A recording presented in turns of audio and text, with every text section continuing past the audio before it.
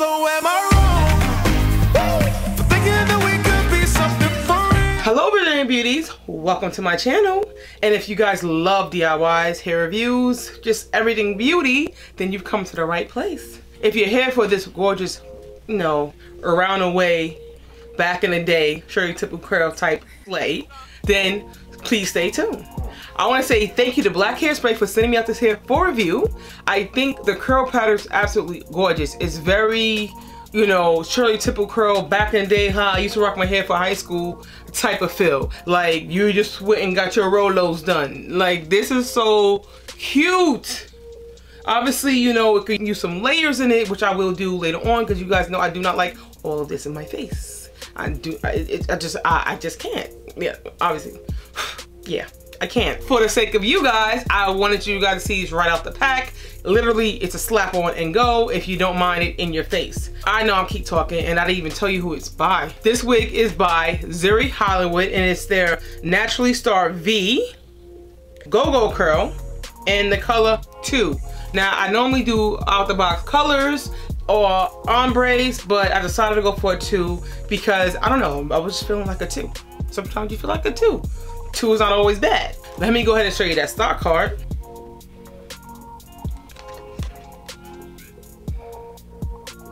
Now, this is a lace front, so you do have to remove the lace from the perimeter of the front of this wig. As far as parting space, you only get the parting space right here, which is fairly tight. And I want to say it's about 3 inches. About 3 inches of parting space you get right there.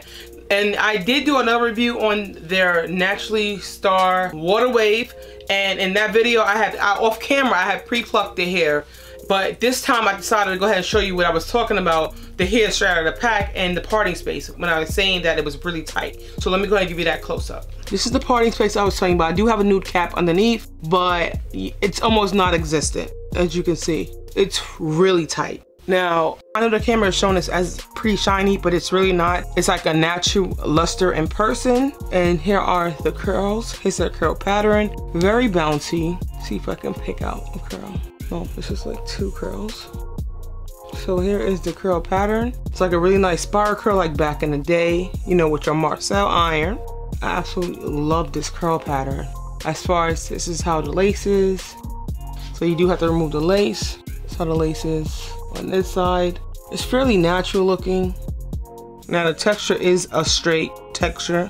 So it's not really yucky, it's more of a bone straight texture. But with the curl pattern, you really can't tell. I suggest you fluff her up and make the wig your own because you always want to make something unique to yourself. So let me go ahead and show you that 360. So obviously fronts. She get it real hot, so heat it up, girl.